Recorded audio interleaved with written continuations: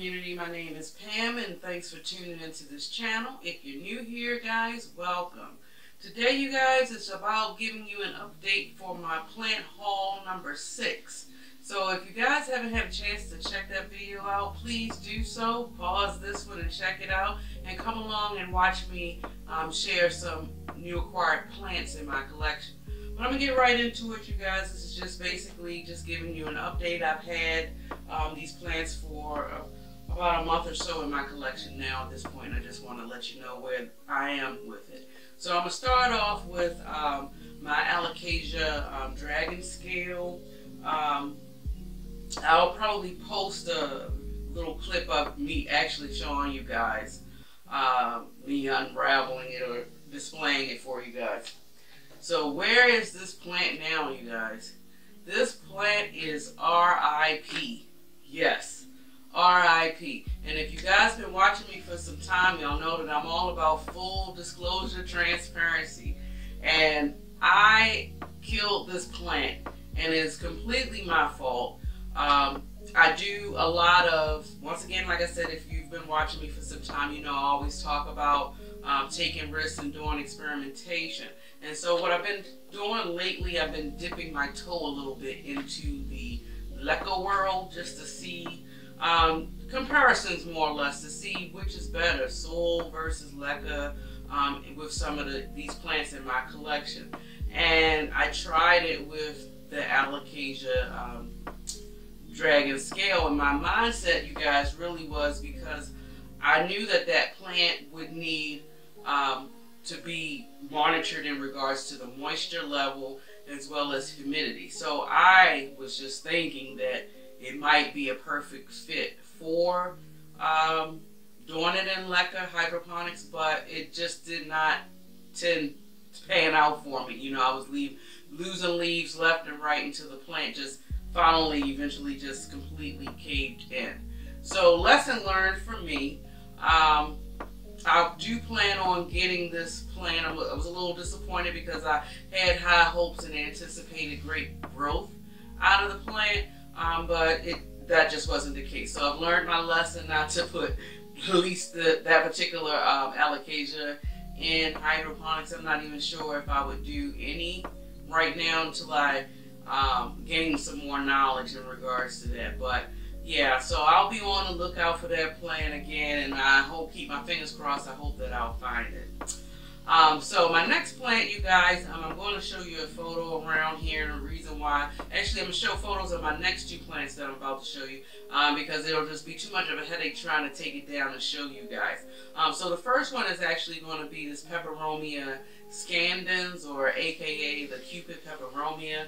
As you can see, you guys, I have this plant hanging in my bedroom, and it's I don't know what direction that window is in, but it's only getting morning light and some dampened afternoon light, and it tends to love it. And I love the way that it looks. It's like stretching out. It really gives me that jungly vibe, and it's growing pretty wild, and I love it. The leaves are beautiful, nice and succulent, and has this beautiful sheen to the leaves. So I'm really appreciating this plant in my collection, and I'm glad that I have it.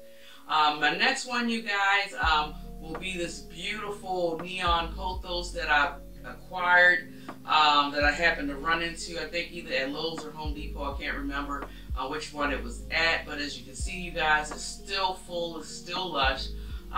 It hasn't been doing a whole bunch of vigorous growing, and that's because, as you can see, guys, it's in my bedroom. And if you watched my video where I showed me creating that trellis of how I wanted to have both plants merge, I'm only able so far just get a little bit of extra growth out of it where I'm able to put it on the trellis now at this point. It's still full. You know, I'm not complaining the fact that it's not growing as vigorously. I'm quite sure if I was to give this plant more light, it probably would have really taken off, but I'm comfortable with the position of the plant. Like I said, it's not finicky at all. It likes the location that I do have it in. It's not pressed up against the window or anything, but it is receiving some nice bright indirect light. And I'm glad to have that one as part of my collection as well. Now my next one, you guys, let's see. I'm going to share this blue cactus that I have. Let me pick it up. The one in the middle, this thing right here, is as one of my subscribers put it, dangerously gorgeous, and it really is. One thing I did do differently is I put some white rocks kind of like over the top to like make it pop even more. I really love this look, the design, the way I put these cactus together, because I knew that you know, cactuses, they take extremely long time before they even take off and start growing, and it just looks so beautiful to me in this display. I don't know, but you can put it in the corner and forget about it. And I have this sitting actually in my windowsill in my kitchen, where it's getting very bright and direct light, and it loves it very much.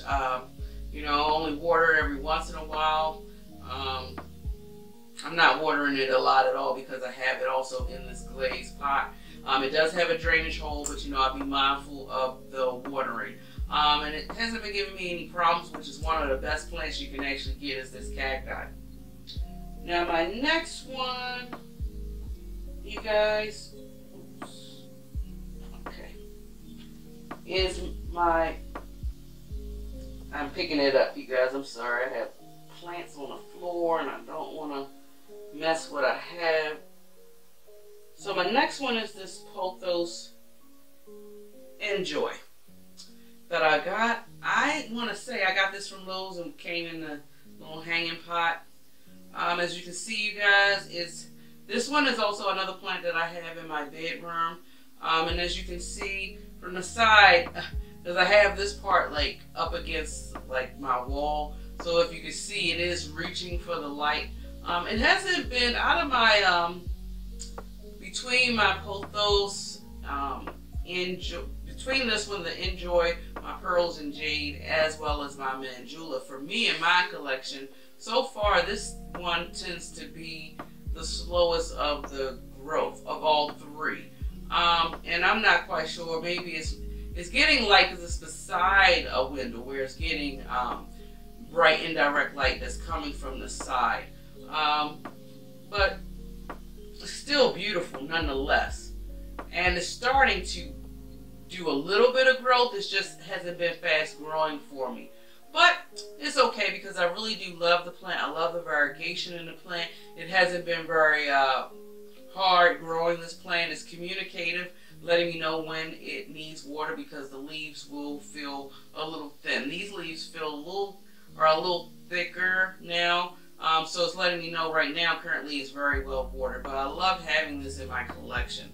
And I couldn't beat it in this pot. I just think it's kind of cute, a little funky. But I love it.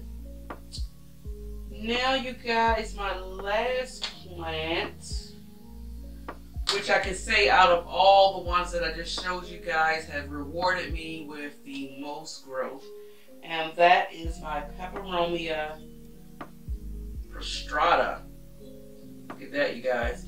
Now, if you did actually have a chance to watch me show you guys this plant haul, number 6 on my video, you would see when I first got this plant, it was barely trailing.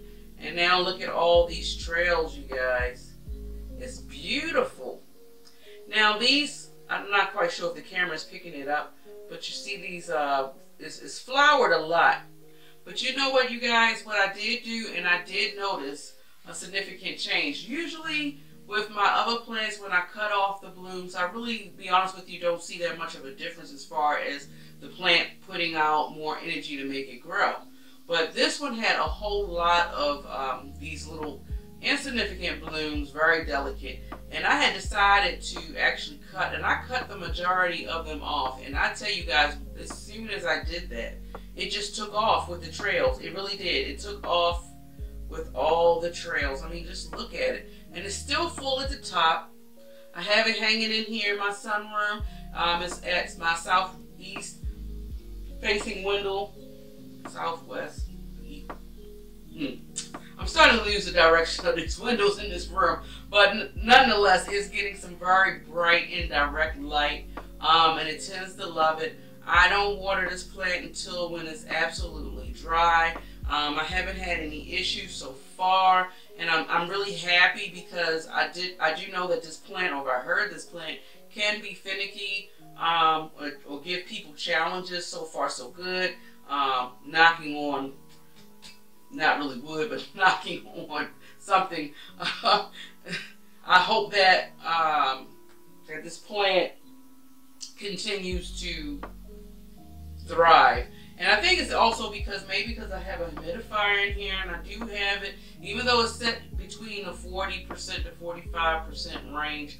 I don't go up any higher than that. And then also too, it can, even without the humidifier on, once I close my doors in here, the humidity can really rise. And so I'm not quite sure if that's the reason why it's thriving, because I do know that this plant do prefer a little bit of high humidity. And it's growing these little clover things, or I don't know what they are called. I call them clovers, but I don't even know if you can see it.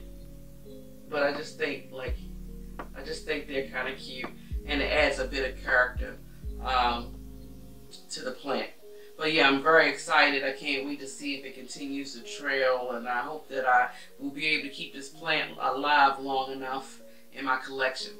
So that pretty much wraps up this video, you guys. I wanted to start off a little bit, if you see I had a pattern, start off with the tragedy and end up with the greatness. But thanks for coming along, you guys. And keep in mind, if you love foliage as much as I do, and you love listening to planting things, please hit that subscribe button. Give me a big thumbs up, please, or a thumbs down. Any way you want to vote is all right with me. Enjoy your day wherever you are in the world, you guys. And until next time, much love. Bye.